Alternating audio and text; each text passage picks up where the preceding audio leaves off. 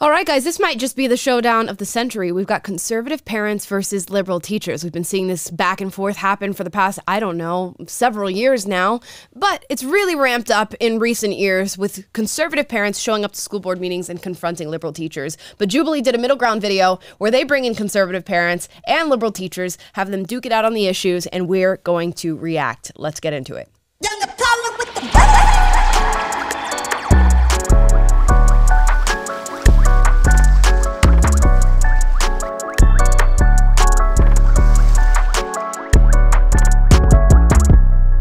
All right, this is a special episode of Jubilee Middle Ground. It's not my episode, it's not the one that I filmed, but the special guest in this one is our very own Marissa Streit, who is the CEO here at PragerU. So she got invited to Jubilee Middle Ground as a conservative parent. So we're going to see how it goes, see how she does, and see how all of these other fellow debaters, I guess debaters for the day. Let's watch the video. For those of you who are unfamiliar with Middle Ground, they bring people from two opposing sides, sometimes three, ask them a question or put out a statement like, I believe there are two genders. If you agree with the statement, you walk forward and sit down. If you disagree, you stay in the back, and eventually we all come together to discuss what we think and feel on the issue. So let's watch. Of life. Yes. So would it be okay to include a book with a man having a relationship with a 12-year-old in that book? I know it's extreme. No. Hold on, but just hear me out. Because now you're equivocating gay people to pedophiles. No, this is why I'm bringing it up, is who establishes the boundary? The law. The law. All right, it's getting intense already.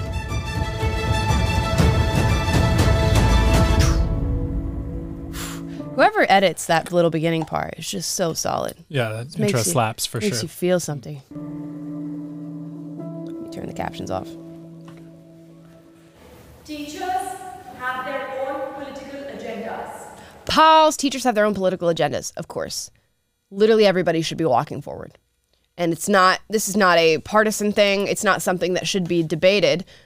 Teachers, whether you are conservative or liberal, have their own political agendas. And this is something that people don't want to admit. They're going to be like, oh no, I'm a teacher and I'm conservative and I don't show my views in any way, shape, or form. You might not directly espouse your views. You do show them. Like whether you believe it or not, you do show them. Now you can tiptoe around subjects, not give anybody any look into your personal lives, but teachers have their own political agendas. When you leave your child with somebody, I don't care if it's the greatest person in the world. The greatest person in the world is going to influence your child in the way that they see fit.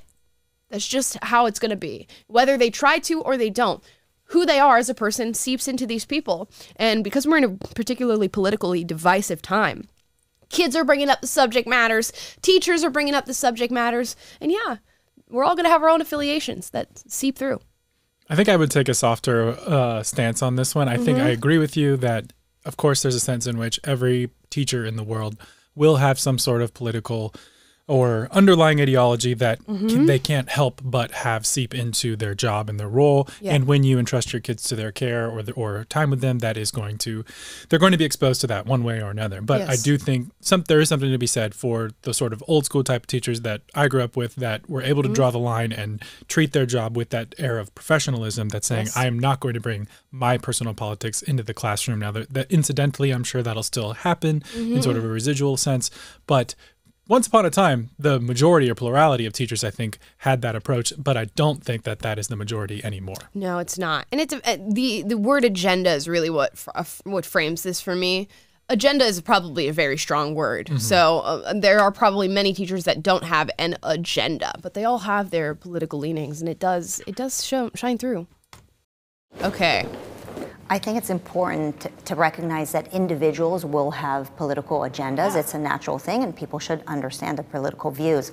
I think where we need to differentiate it is whether a teacher should have a political agenda in a classroom. But is your idea of a political agenda like these teachers telling students, this is who you should vote for, if you vote for these people, it's wrong? Yes, if you vote for or these ridiculing people, it's the beliefs that they may have for political or religious reasons, and using their position of authority to mold the minds of everyone else. When it comes to diversity or these new sort of terms, I am not for certain types of what so-called diversity when it comes to these new kind of topics. And Could you expand upon that? Like, what do you think like critical race theory or some of the gender ideologies? It's not diverse if you're the teacher, the person of authority in the classroom, and you are saying this is how something should be. Yeah, so I come from an elementary perspective. I'm a first grade teacher, so the conversations we're having in class isn't about the socioeconomic nature of the world. But you know, we do talk about just what it looks like for different people in different communities. So when I talk about a political agenda, the agenda that I have in the classroom is to create an environment where folks are able to. He said folks. Red flag. Always a red flag. Red flag. When somebody says folks, unless they're Southern, it's normal. But folks is a very left-leaning term now because they use it to just refer to all people rather than having like some sort of gendered term. Often spelled with an X. With an X, yeah. Stand from wherever someone's coming from. The problem with that, and I understand the sentiment as a teacher, if a child is sitting there and they happen to be black and you're saying, well, black people such and such and such. I mean, you're really, that's not okay. I do have to stop you there because that's not really said. It's not said black people do this. Well, it's not said Mexicans do this. Again, it's trying to understand from multiple perspectives. That's not saying that every group aligns on the same thought. That's not saying every group is a monolith. What it's saying is, even if you disagree with somebody or you come from a different tradition or a different cultural background, those people's opinions can still be valid. This is interesting. This is just something that I noticed on the side here. It's often on these Jubilee videos and videos similar to this, you'll see people show up with like their political slogans on the shirt. And then there's something so telling about that. And I haven't quite thought about it enough to say exactly what that is. But he's got an Embrace Change t-shirt on. She's got, I think, a Mass Exodus t-shirt on about like probably leaving the left or something like that. And there's something so interesting about like needing that to be on your body, branded, I feel this way. And I like went through my phasal time of doing that and just being like, you know, I can't breathe and I support BLM and even like the socialism sucks t-shirts or whatever. And I just realized at some point, like, why do I feel the need to like brand myself with this idea? It's so wild to me. Yeah, like I'm no not shade. Yeah, exactly. It's like I'm not entirely opposed to like you representing the cause that you believe in or whatever. Right. But there is an air of like your politics doesn't have to be your whole personality in this. There's an air of just needing it. You just need it a little bit. And the disagreeer step forward. Disagreeers stepping forward. I wonder how they're going to say they disagree. It's probably on Taylor's point. I'm going to be honest. As a teacher, especially after COVID and all of that, I don't have time for a political agenda. I'm here trying to catch up with curriculum, pick up my readers that are, 2-3 grade levels behind. I do not have time for that. I teach social emotional skills and all of that, but I'm not here to you need to believe this. Okay. So she just said something interesting. Social emotional. Social emotional learning is often left-leaning slanted teaching. Well, I'm not accusing her of that. I want to hear what she means by social emotional skills because often it is coupled with a political agenda. So they'll deny the political agenda and say, well, I just teach diversity, equity, and inclusion, or I just teach social emotional learning. And then you delve into that and you're like, oh, so you do have a political agenda. This, and that. No. If you're a good person, we're good. We're gravy. All good. You know what I mean? But what does a good person mean? Exactly. Your definition, and sometimes this can happen and it becomes political, is what is your definition of a good person? Would you think that Alicia! I gotta give another shout out to Alicia Cross. She is fantastic and she is a strong mama doing her thing and representing. And yeah, she's great. I'm a good person because I'm raising my kids to be with Judeo-Christian values and they live in a heteronormative home where we talk about how divorce is wrong, cheating is wrong. We have friends of the LGBT community, but we teach our children that from a biblical perspective, that's not okay. Your definition of whether or not they are good could be very different than my definition of whether or not they are good. To kind of clarify, in my classroom, if they're kind and they're not bashing anybody, judging anybody, kind of throwing out names, anything like that, they're good. It's not to say that topics like that don't come up in class. And I do open it up to discussion. I just keep it clear that this is a safe space. We don't judge each other. We're not going to bash each other. I understand you have your own experiences, but we're not going to come in with an agenda, you can say. And I feel like this idea of parents and their teachers of their political biases and all of this is just all of this fear that it's clouding their judgment, clouding. Except we have numerous, not just. We have experiences. Yeah, my own child, first week of school, what pronouns you wanted to go by. I mean, not what's your favorite subject, how can I help you succeed academically. Who's to say that wasn't a part of the questions too, you know? And I understand that question could stand out. So maybe you don't understand that you're teaching politics. But that's not politics, that's just like basic respect. Yeah. See, she didn't walk forward. She didn't walk forward when they said, do teachers have a political agenda? And she said, I disagree with that. She just said that asking your pronouns is not a political agenda. Whether or not you think it should be a political point does not mean that it isn't one. It clearly is one. It is a source of a great political divide right now. So just because you think it shouldn't be does not mean that it is not, if that makes sense. I think that's beautiful. But it's not true. That's beautiful. Not to me. So I think you need your idea that that's basic respect. What is the framework of that? Because I think that many teachers are going through these trainings, and the trainings are saying this is the framework of how we operate in the classroom. But where did that idea come from? Because it's based off. It's called a thing called data. Did you do that? No, hold on. A lot of schools have research and development, and so the state also does. So in the state of California, we do research. He is giving me PTSD of the guy from Dr. Phil. So if somebody wears their hair like you're wearing it, you put that on the same level as racism? Absolutely. I put that on the same level as white supremacy, because white supremacy is intersectional. The way he comes in, he talks like he has like the sort of same sort of timbre to his voice. It's a thing called data. Very, very condescending. Yep. And oof, yeah, just oof. So at the end of the day, my job is not just to make your kid to feel comfortable. I got 55 students. I got to make 55 students feel comfortable. I agree with that. And so when your kid comes home and tells you, well, Mom, the teacher said, what's my pronouns? Yeah, I did say what's your pronoun. I also said, what's your favorite TV show? What's your favorite food? I am a college professor now. I was previously a 3rd, 4th grade teacher. Teaching 3rd and 4th grade was horrible. Dealing with parents who thought their child was special and should be treated a certain way. It just wasn't doable. The constant complaining, the accusing people of doing things that are not going on in our classes, not being enough for their child. It was just too much. When parents don't have the knowledge of what goes on inside of a school, I think it's important for those parents to go to the school. And we as educators like our parents to be involved. You know, again, I have too many students to push an agenda. I do my job, what they pay me to do. See, everybody just use these blankets. I have too much time to put out an agenda, but also what are your guys' pronouns?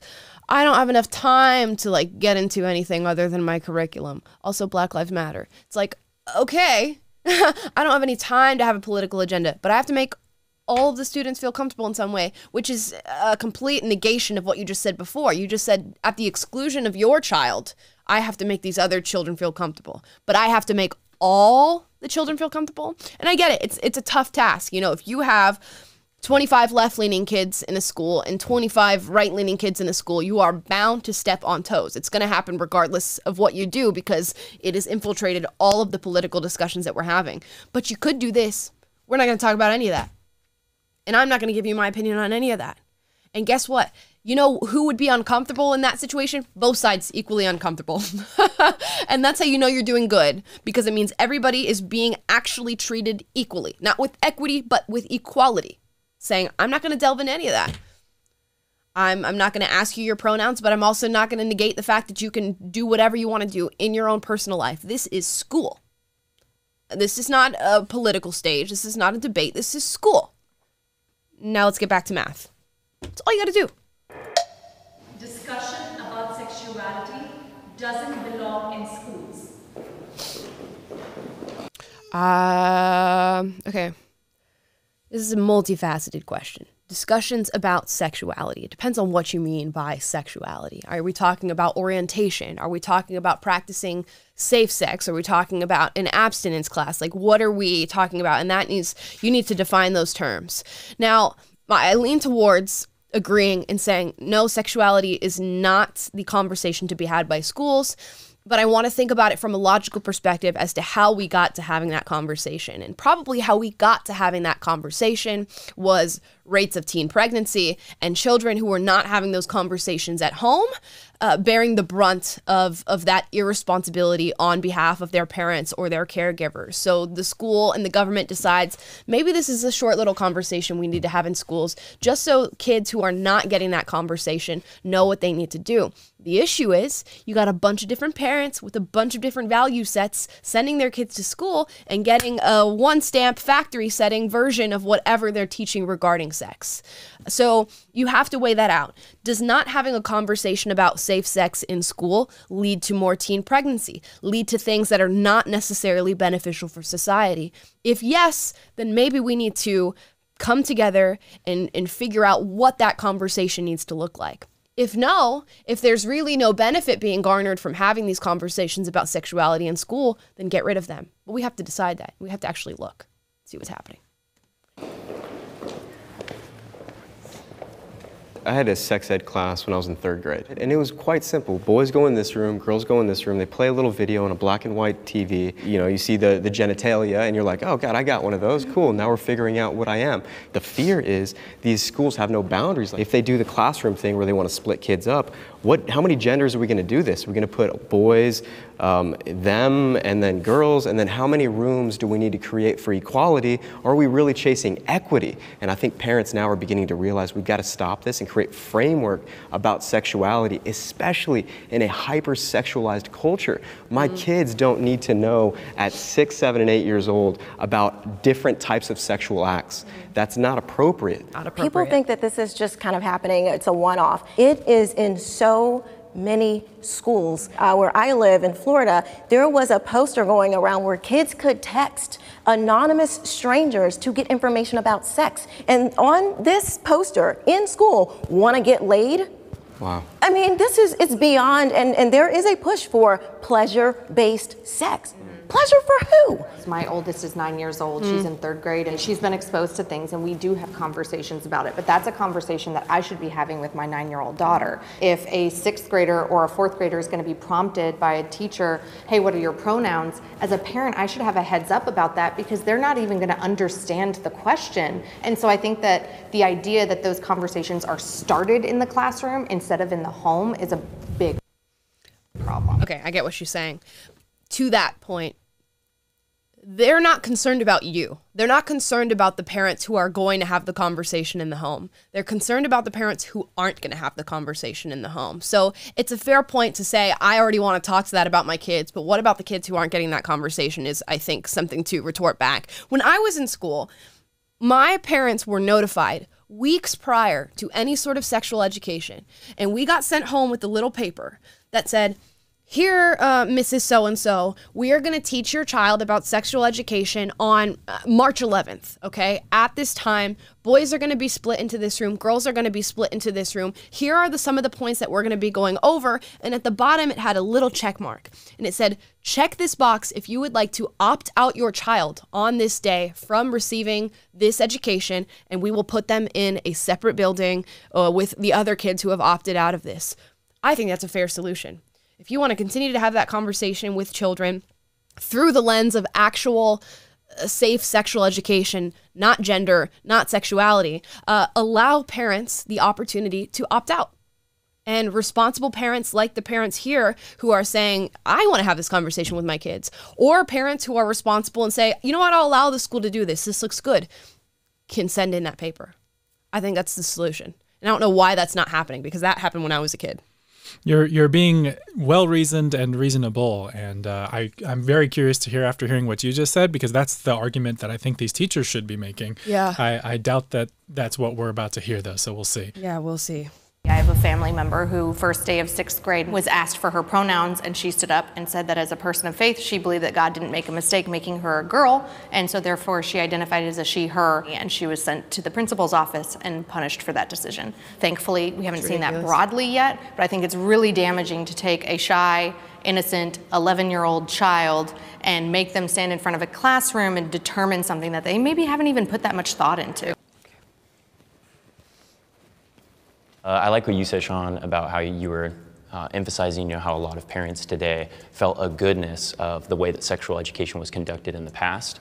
So there is an agreement that sexuality should be talked about in schools. The disagreement is whether it should just be purely heteronormative or if we should include all aspects of sexuality. I don't think that we're doing demonstrations to encourage children how to have sex, but this is something that we are trying to, again, educate and make them aware that this kind of things happen. And while you grow up, you're going to have to experience somebody who's of this orientation. Kids are naturally curious, and I think that what I'm hearing from you is I understand where you're maybe potentially coming from, but then where's the line between that sex education and introducing them to porn? Because porn can be educational. I was a virgin when I got married, and for years I was made fun of and heard, well, how are you going to know if you don't try it? We hear that a lot too. If you haven't tried to kiss a girl to see if you like it or not, then how do you really know that you're not a lesbian? How do you really know that you're not gay if you've never slept with a guy? How do you really know that you want to be in a monogamous relationship if you don't sleep around? And when you start to introduce those questions to children, specifically prepubescent ones, they're going to naturally be curious, and their emotional and hormonal maturity is not there to be making those types of decisions that have lifelong impact. Well, you're right, and a lot of them are learning at home, because just like you guys are saying, they come home to tell you things. Well, guess what? Those same kids come to school and talk about what you're telling them at home. You'll be surprised what I hear from students when I do a "What do you think?" Well, let me tell you what my mama and daddy did. And look, I don't have time. Your kid is not that important to me. Not to be rude, I got like 300 students. Your kid is no more important than the other 299. So I don't have time to sit up here and let me get you to think like me. I can't get my own 23-year-old to think like me. At the end of the day, what needs to happen, and this is just my own personal take, parents need to start being parents, because a lot of times the teachers are the parents. They're parenting your kids because absentee parenting. I think that this conversation is... I didn't hear a point in there about the topic that was being discussed. All I heard was, I don't have time, I don't have time, I don't have time. Okay, so then just say that you don't teach sexuality in schools. So is that what you're teaching, or is it not? Just make that point and then move on. And the fact that kids come to school with what their parents say, of course. Kids come to school and say everything they've heard for the past 24 hours. 5-year-olds walk into class and they're like, I saw a frog today. When I walked into school, they say everything that they've ever seen, recognized, experienced, and they throw that at your feet. Now, what you respond to is your choice. What you elaborate on is your choice. I'm not understanding, like, is he just saying I don't have time? Because he's made that point over and over and over and over. I'm not hearing an argument, like, on the basis of what is being discussed.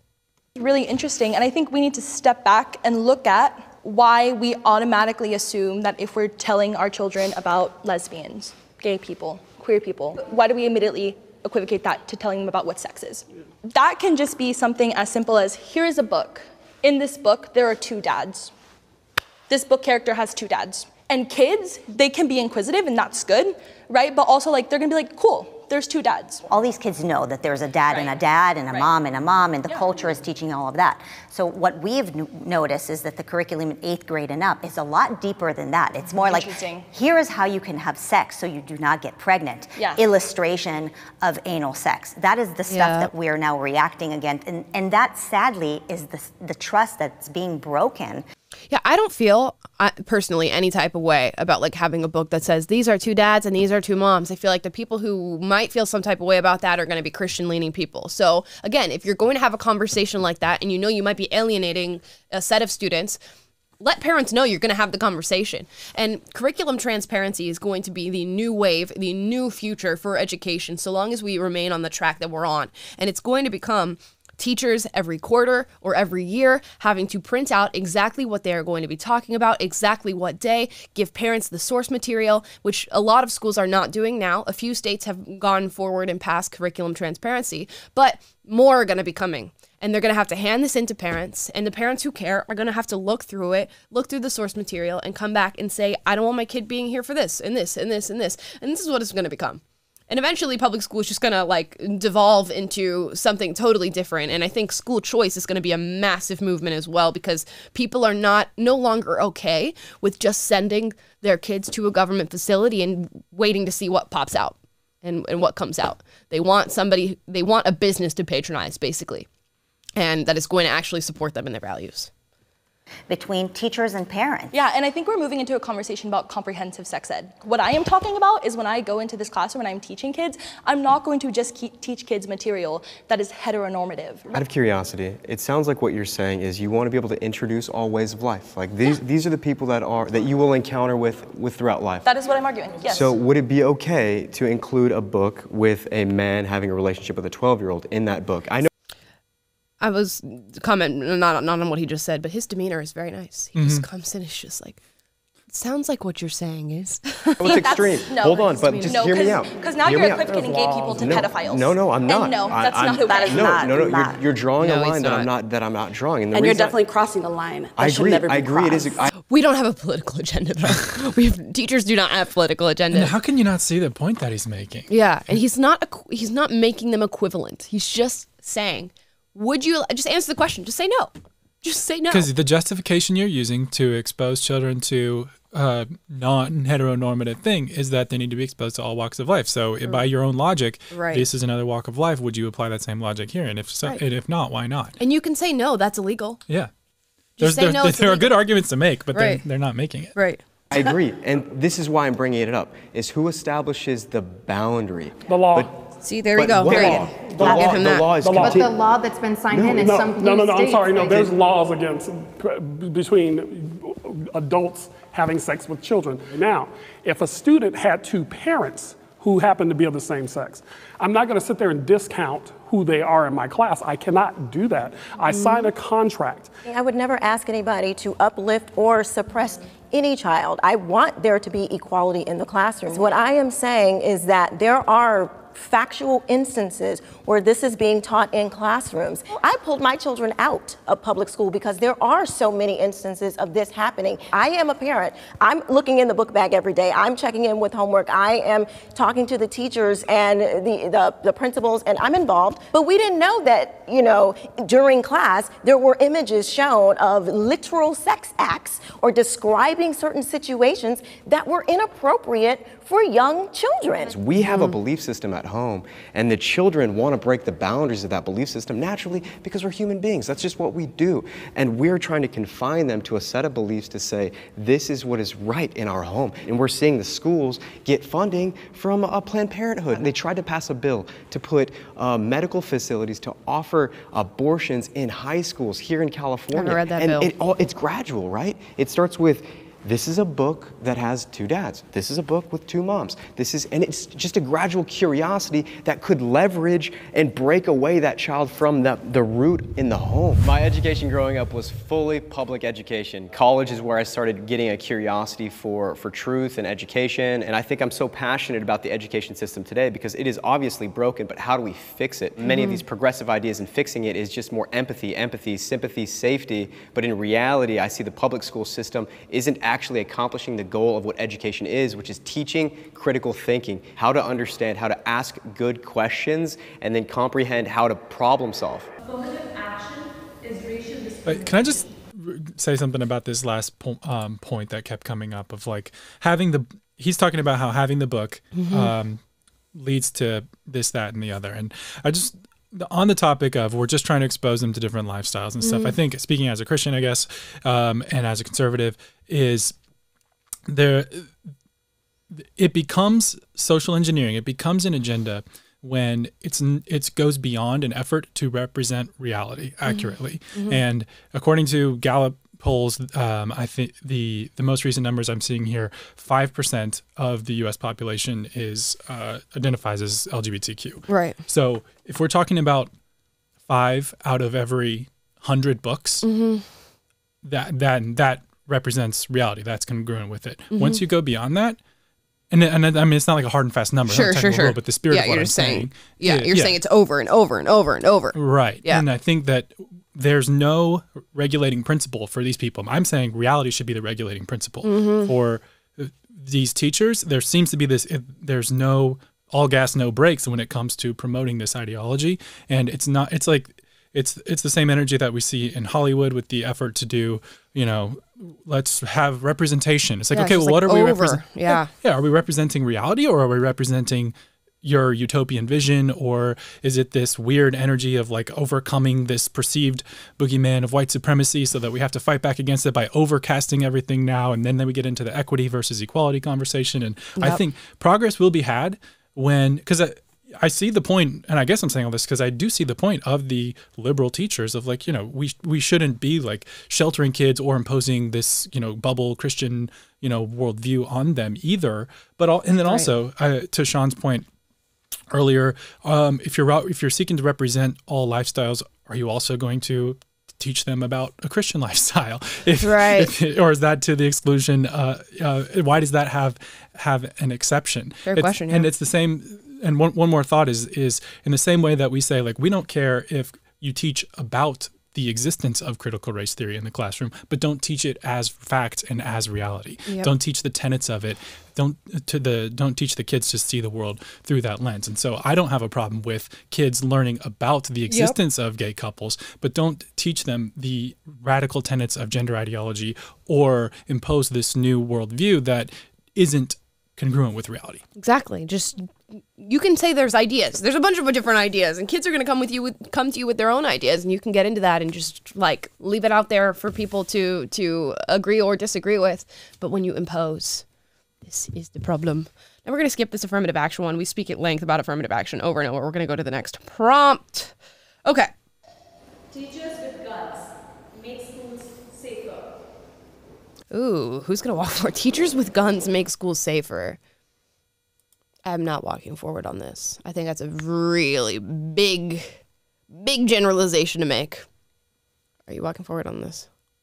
I don't think so. The rates of school shootings are nowhere near making it necessary for teachers. Like, you know, look at like the rates at which school shootings happen. And then imagine you pass legislation that's like teachers can now carry guns. You know how many guns are going to be on school campuses all of a sudden because you introduce like legislation to combat this? Yeah, I don't think. Not for me. The libertarian old Southern boy in me wants to be like, you know what, whatever. But the reality of the situation is, there's definitely a hesitancy there. It is interesting to me too, though, that like, you know, according to if you get your cues from Libs of TikTok, there's like 90% of the teachers out there would never go anywhere near a gun anyways. Right. So there's that. But it shouldn't be necessary. In the wake of one of the recent school shootings, we talked about the idea of like ramping up security. And we looked at how much money we're sending toward all these different projects and money. And it would take only, you know, a fraction of what we're sending overseas to beef up security and put armed guards at every school in America if we're really that desperate to solve this problem. So I think there are many other measures that you can take to ramp up school security before arming teachers. Yeah. It's just like the most radical legislation you could possibly pass in response to something that could be fixed with logistics for the most part. Like this one, I forget who it was. I won't even name a name, but just like looking at schools and looking at how many entry points some schools have. The elementary school that I went to as a child probably had like 30 to 40 different places that you could access different sections of the school instead of just having one singular access point for people. That's an easy logistics fix for people with like fencing and things that like cause way less damage, way less emotional stress and anxiety. Window proofing and making those more locked up and efficient so that people can't just like shoot through windows and all these different things. There's a lot of just logical things. SROs, student resource officers. My high school had student resource officers. They broke up fights. They handled disputes between kids. If there was some sort of school shooting, you would hope that they would be reliable, although you never know in any situation who's going to be reliable and for what. But I hope they get into like some questions here about like, how would you train said teachers who are going to be carrying these guns? Do they have to go to the same trainings that your SROs go to for your school? Does any teacher get to just be having one? Is there a gun safe at the school? Who has access to that safe? How close is it to the children? Because I think the best thing you could do for a school shooter is be like, yeah, that teacher carries a gun right there. So why don't you just go to that teacher instead of having to steal one from mommy and daddy or try to find one at the store? Yeah, I just think it's nightmare. It presents a lot more problems than the original problem. Yes. It can. Absolutely. Yeah. Absolutely not. Absolutely not. You know what? I'm going to disagree. Okay, good. So I was really in between. I didn't really know how I felt about this issue at first.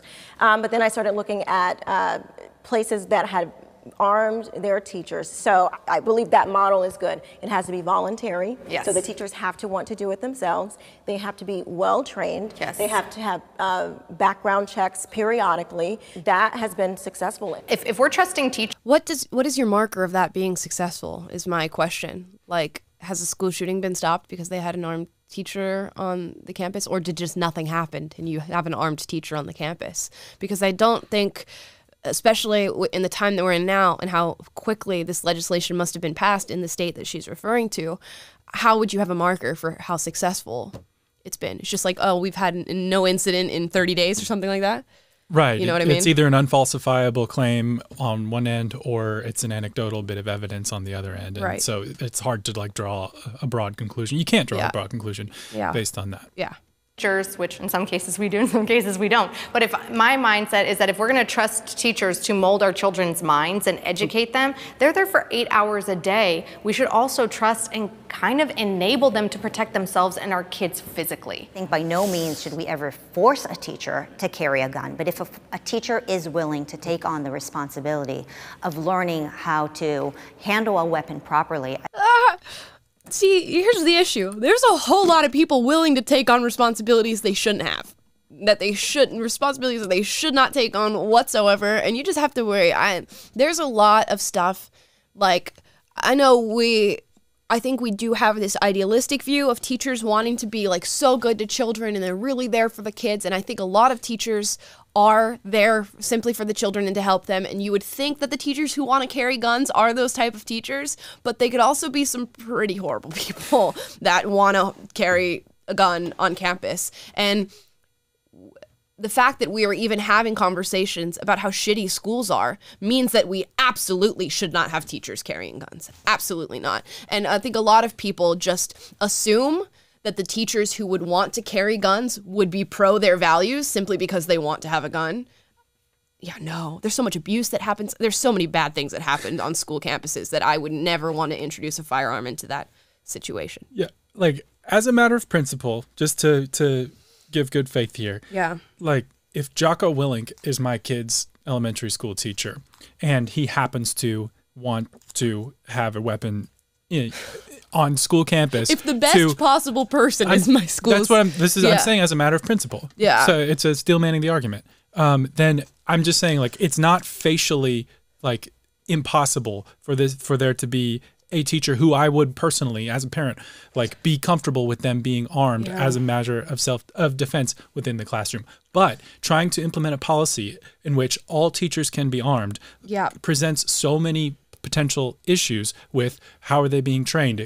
Are we certain that, like, what's the process for locking them up? Making sure that the weapons stay out of the hands of students, all those other issues. Not every teacher is Jocko Willink, and that's the point I'm making is that, you know, there is maybe a case in which, yes, I would support if I'm in a schoolhouse in rural Tennessee and Jocko's the teacher and I want him to hold it down. Sure, like Ron Swanson type vibes. Yeah.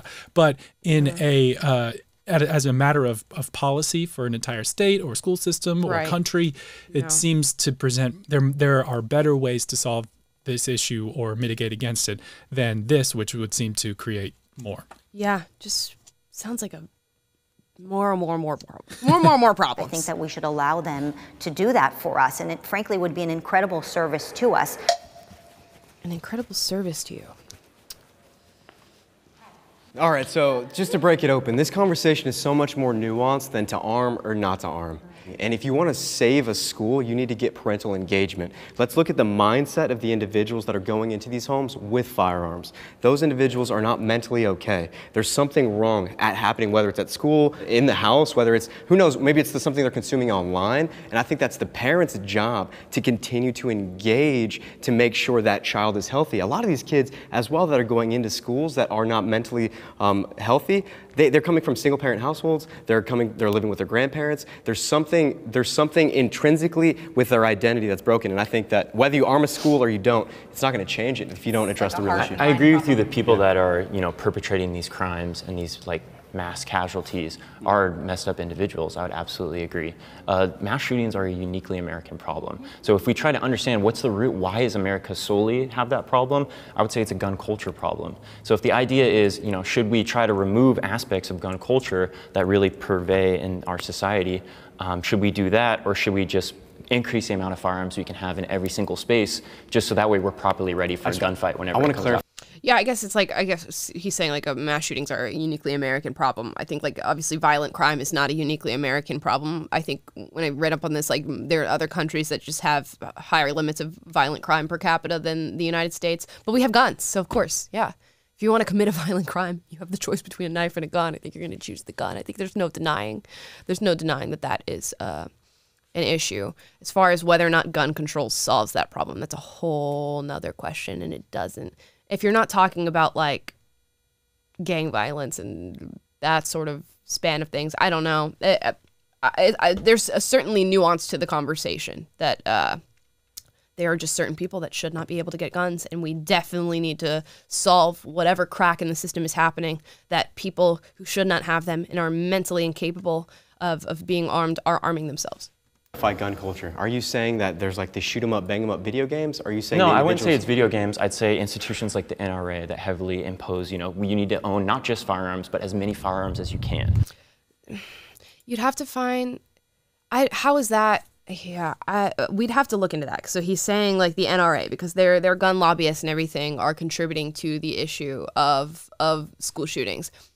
How do you substantiate that? Like, are people who are committing these mass shootings also following NRA content? Is there like a link between those two things? Are they being incentivized or educated through products and marketing that the NRA is doing? Or are they people who have a mental illness who want to kill and hurt as many people as possible, and guns, logically for anybody who's trying to commit a crime like that, gun is your first option? I don't know that you can just go and pin it on the NRA because you see them as this like big lobbyist boogeyman for guns. Because I would argue probably that most of the people who support the NRA, or members of the NRA, are law-abiding citizens who just support the Second Amendment and want to own firearms, and it might be through some deep love of America and American history, or for protection, or for hunting, or whatever. I'm not sure there's a link between like the NRA and mass shootings. Yeah, it's a big jump. It's a stretch in the way that he's characterizing it. I would say, but you could say that the NRA contributes to the proliferation of the availability of weapons in the U.S., and that increased availability gives mass shooters the opportunity to acquire one. But that's still, there's an intermediate step there that he's not accounting for, and it's not the strongest argument. Yeah, and he specifically says culture. Like, what do you mean by the culture of it? Right, because like as you're saying, gun culture is actually very safe. There's a reverence for it. It's like hunting. Yeah, depending on what gun culture you like. There's so many like sects of this argument. Like, we're talking about gang culture is not safe. Yeah. What do you mean when you say gun culture? Right. Yeah, that evokes to me like people who go to gun shows and want to, post the pictures online about their I mean, like the, I don't know, patriotic ones, or not the like weird ones. Gun enthusiasts, not the like weirdos who are, it's like dark room and scary pictures and stuff like that. I'm not talking about that, but like, anyways, that in that sense, gun culture I think is not where the violence is coming from. Yeah. So it's like a false equivocation. Right. False equivalency. This would take so long to like delve into and talk about where this is all coming from. But anyways, I personally would not like to be armed. I do not want to take lethal action in the classroom, and I want to make it a safe and inclusive environment.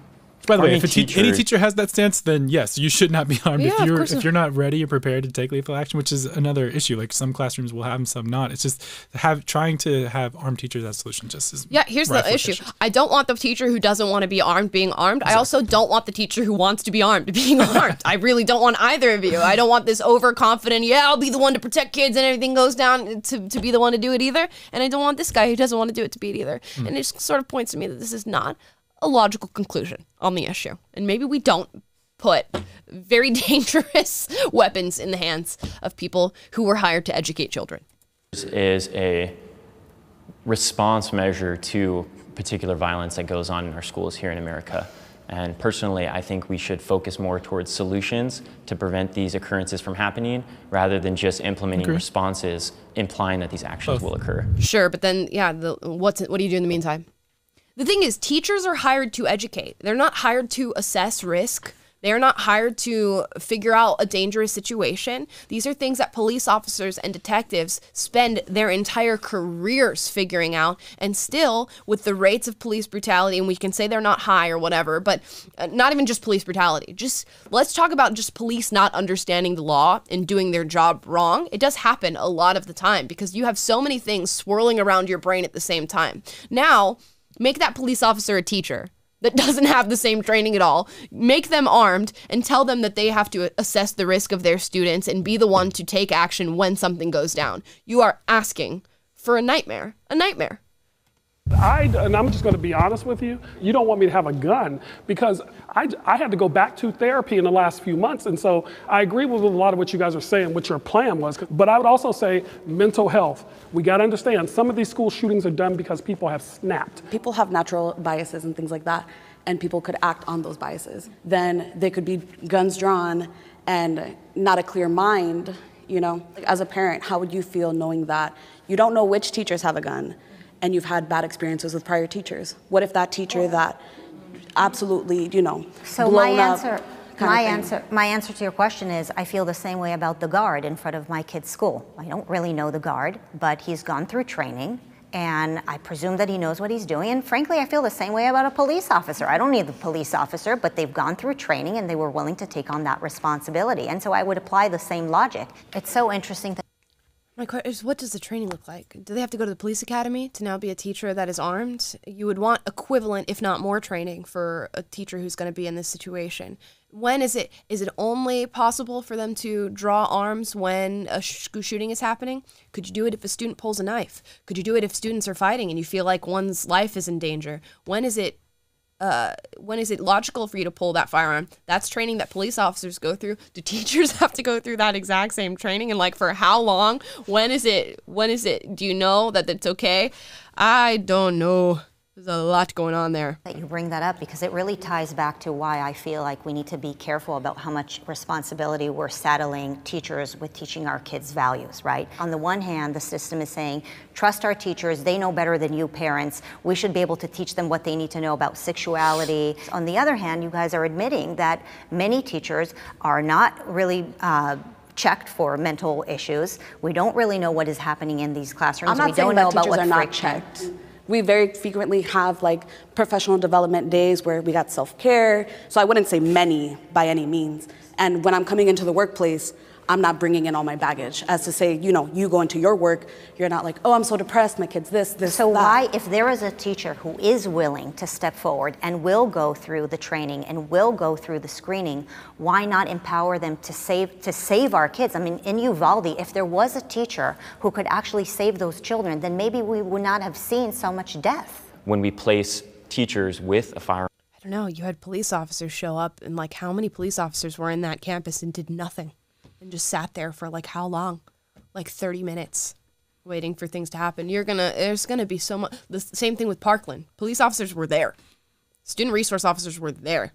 Nothing was done. Yeah, which, you know, can either speak to a problem with their training or a problem with their individual responses as the people involved, which would also apply to a teacher. So it goes both ways. I'm just like, it seems like it's such a radical response to an issue that is horrifying, right? When you hear about a school shooting, it is horrifying, but you also need to place it in perspective as far as the rates of gun violence, how often school shootings are actually happening. It's a very radical response to something that, quite frankly, does not happen very often. So, like, I'm like, what horrible things happen at school more? Obviously, you have kids dying, so this is like the ultimate, the loss of life is just uncomparable to anything. But like, sexual assault happens on campuses a lot more than like school shootings happen, and teachers getting involved with students. Like, yeah, let's allow that teacher to go through gun training and manipulate students more. Like, there's so many things that I could think of in my brain of just ways that this goes horribly wrong. In the classroom, it takes the instance of a violent occurrence from a possibility in the minds of these children to an inevitability. But the children don't know. It is a concealed and carry weapon that has gone through the process of the local sheriff's department, background check, training, checkups, no one knows everything. But the teacher no one knows. and the police department. I have a logistical question. Yeah. Does this teacher have the gun on them? Yes. You wouldn't It is know. holstered on them? At all times. It's a concealed carry. It should never be in a place of a child. It's illegal No, to I know what a brandish. concealed carry I is, just want to but clarify my thing and why this question sort of enrages me. Why are we asking teachers to carry guns? When did this become an occupational hazard? When did we walk into school and people were like, by the way, you could be shot today, so maybe you want to have your Glock strapped on you because who knows, this might be your last day on earth. That is ridiculous. If you 50 years ago were to look at a teacher and be like, hey, do you want to hold this gun with you? You know, like you might need it. They're going to scratch their heads and look at you funny. This is opening up a bigger conversation, right? But I think that even though it is voluntary, right, we still need to have this conversation. Like it still needs to happen of why, even if a teacher was willing to carry a gun to school, they are even having to be asked to do that in the first place. It's fair. It's fair. Yeah. Right. It kind of is off topic because it shifts the conversation back to preventing them from happening in the first place. Right. But well, we're here. Yeah. You're debating a measure. In this space. Yeah. So, but also, I understand her sentiments. Yeah. And also to the point of students like not knowing. Isn't that like for me, that's a little bit more anxiety inducing of like, I don't know which teacher has a gun and which classroom I'm in where there's a gun readily available at any moment. There's double sides. There's two sides to that. Like knowing and not knowing are two different forms of anxiety inducing states. Yeah. Okay. Teachers are not paid enough. I'll walk forward. Of course. I'll agree. Yeah. Yes. Every day I wake up and I hand to you guys the most precious thing in my entire life, my children. I think that it's important that our society will reflect how much we value you guys. I think that you should receive bonuses if you do a great job. If you're able to represent all of us as Americans, both conservatives and liberals, and you're able to speak on our behalf and take care of our children, we should reward you for that, and you should feel rewarded for that. And so I don't know exactly what you make, but I think it is really important that we invest in you and we pour into you. And when I see the entire budget that the state of California, for example, spends on education, and I realize that a sliver fraction of it only goes to you guys, it breaks my heart, and frankly, it makes me so angry. I don't need more bureaucrats. I need more good teachers. I left the K through 12 and went to the community college, and I do pretty well. So I'm going to be clear with that. But also, I have a master's. So you're not oppressed. Thank so God. I have a master's, but I had to work really hard to get where I'm at. But I'm also in a doctoral program, and you're right. I'm paying out of pocket too. Again, I had a student the other day saying, I can't pay my electric bill. How much is your electric bill? I'll pay your electric bill. And so I put up students in hotels because they have nowhere to live. I have a student who doesn't have a family. He told me the other day, I need a dad. I said, I'll be your father, because it just broke my heart that a 19-year-old is in this world alone, doesn't have family. Yeah, I would be scared to like calculate how much I spent for my classroom, right? Yes. Like all the materials, all the things that I'm purchasing, all the things that I'm doing. And it's just interesting to think that we are always told, like, teachers are heroes, they're teaching the youth of America, but also we're not gonna give you enough money to survive comfortably. Like, you're gonna struggle every day. There have been days when I go to work and I'm like, am I gonna have money to put gas in my car? I guess we're gonna find out, right? And I know so many other teachers who are struggling to keep afloat. I can't even imagine I can't even think about having a family as a teacher. I think that growing up, I was not the strongest student. I didn't necessarily see the point in what we were doing. And I think that ultimately that felt like it was because education was something that I had to get through, not necessarily something that I was obtaining. Yeah, to her point, I don't know like what her wage is. I don't think teachers' wages are unlivable. I think that's like a huge jump to be making, but they should be higher. There's no question about that, but they're not unlivable. Yeah. I think what really pushed me to go into teaching was wanting to give kids a space where they didn't feel the way I feel growing up, where they felt like they had power to make choice in their education, and that their education could be powerful in aiding them to do what they wanted to do. So I'm not a teacher. I don't know how much you guys make. And I'm not going to use you as the example. I'm going to use a friend of mine. She's been at a school for a number of years. I want to say it's 6, 7, 8 years, and she's become tenured. And through her tenureship, she's accumulated so much wealth. I'm appalled at how much she's making, because she teaches Spanish to 6th graders, and she's making over $150,000 a year. Can I ask you a question? What kind of school does she work at? Public school. Interesting. Yeah. And so I mean, how much experience goes on with that too? It must, I'm assuming, because you've invested into your career, which I think everybody should. But for me, I look at it as you're making $150,000 in 9 months. The prompt very clearly was, are teachers paid enough? Yeah. I don't see what his point is necessarily there. And I don't know how well she's doing her job, but if you have students coming into your classroom who speak English and they're walking out speaking Spanish, here's $150,000. I'm like, sure, fine, take it. And teachers don't work through the summer, so we assume, so to his point that, oh, you're getting 150 for 9 months, well, they don't work through the summer. Do you want teachers to have to get a second job during the summer to be able to like afford whatever their lifestyle is or to take care of their families? It's all about, I think it should be based on merit.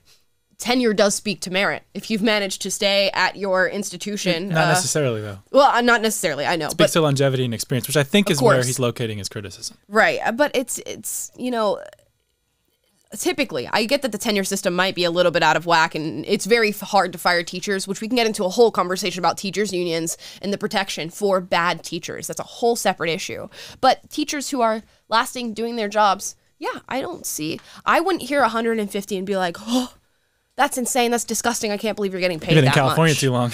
Yeah, maybe. I don't know. It depends. Obviously, it's going to be state dependent. A state in Idaho, like Idaho's not paying their teachers 150. I don't care what anybody says. They're not paying a public Spanish teacher 150K. Right, like San Francisco area pay their police officers in excess of 6 figures. It's just like a normal thing there. Right. Because, it's different.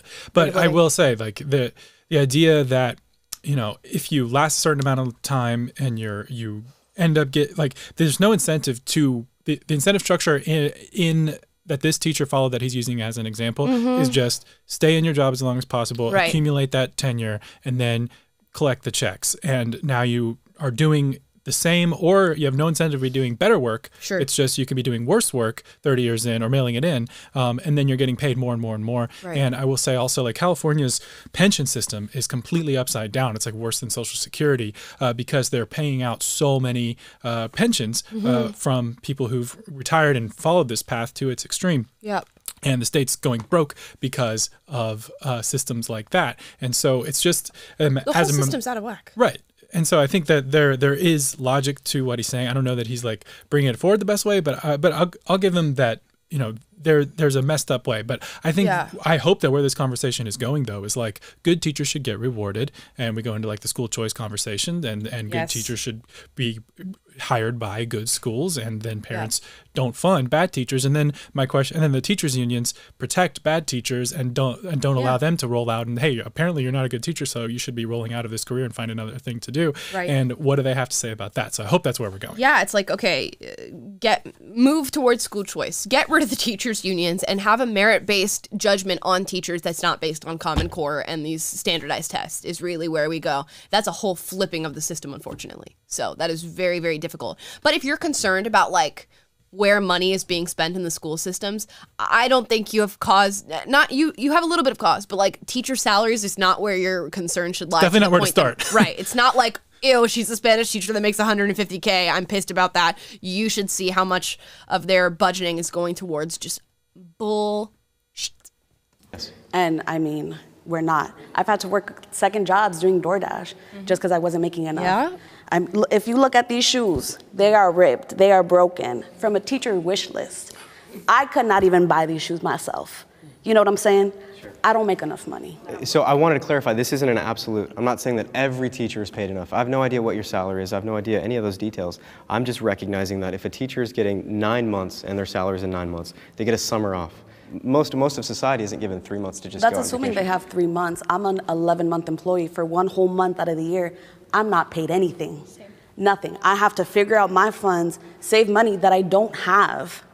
And it's like, okay, think about the work that teachers do outside of their jobs. Like, they don't just spend the whole summer sitting around. Some teachers are working second jobs. Like, when I was a kid, I would have a teacher, and then during the summer, I'd see them like working at Walmart. Like, what the hell?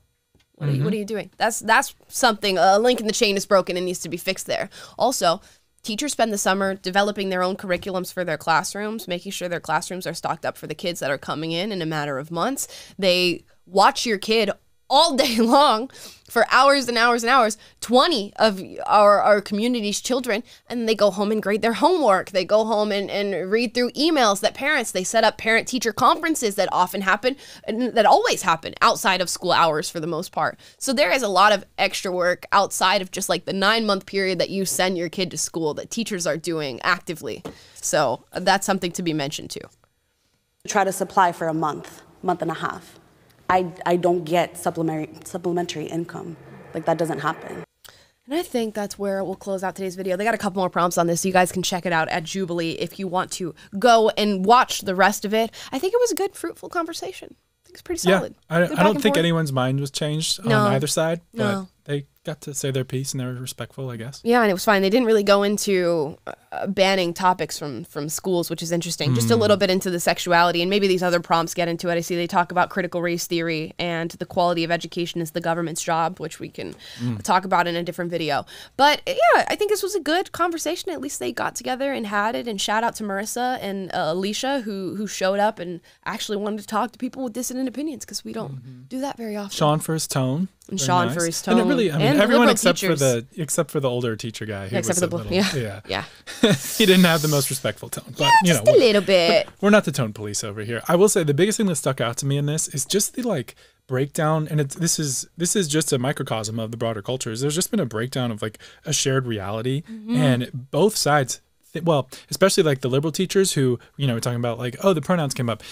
They view themselves as neutral. They view their place that they're coming from is the neutrality. Yeah. And the conservative parents are like, no, when I was a kid, we didn't go there. That was neutrality. Right. And so there's a war on the definition of like, what is the neutral space? What are the shared values that we have that we both respect? Yeah. And both sides seem not to be able to process that they're speaking past each other because they define reality in different ways. And in the middle sits the children. Yeah. You have to take in all of this. And, you know, if the point that's being lost here is that, like, you have parents stressed about this, guess where that stress goes? It goes out into the ether and out into the school board meetings, but it also goes into your child. Your child recognizes all of this, whether or not they're old enough to understand it and recognize it, they see it. A teacher that's being underpaid and is worried about paying for gas, or is having all these conversations about political ideology, and maybe it gets heated in the classroom, all of this stuff. A teacher who is overwhelmed, where is that stress going? Out into the ether and out into the classroom and into your child. All of this is recognized by children through what they are seeing and perceiving, and they take it all in. So as long as we keep battling over this and battling over these children, guess what they're seeing? Parents and adults battle it out and duke it out, and they're getting mixed messages and whiplashed all around at an age where they're not capable of understanding what's going on. And that is what they take in. So the fact that we have children growing up who are just dealing with all these mental health problems, and it's being glamorized and fetishized now, and people are attaching themselves to it while also looking up at adults for guidance and seeing nothing. That's what's lost in this conversation. So at least they all got together to talk about children. Yeah, which really puts the onus on us as adults and responsible citizens to figure it out. And that means, you know, we're going to disagree. We're going to come from different places, but for the sake of our children, for the sake of our future, of our country, like, we got to figure it out. And so we have to have the conversation. It can't just be this like two sides that are, you know, unstoppable force, immovable object, just warring at each other. We got to figure out how to have conversation. So I will give props to Jubilee and the people who came out to this video for at least attempting to have a conversation. It wasn't the cleanest thing, but in as much as there is hope, it's in this direction. Yes, it is. Good on y'all. I hope you guys enjoyed this. Leave your comments down below about how you felt about these different topics. I feel like everybody was pretty reasonable coming to the table with their own interests, their own demands, their own values, and their own ideas, and they duked it out. So duke it out in the comments down below. Also, like, subscribe, click the notification bell to be notified every single time we post a video for you guys, which is every day. And if you'd like to join the Discord server, it's in the link in the description, where we talk about these topics outside of the show. Thank you so much for watching. I can't wait for my middle ground episode to come out. I wonder if I fumbled the bag at any point. We're going to find out, and I'm going to psychoanalyze myself. So it's going to be fun. Can't wait to see it. Bye, guys.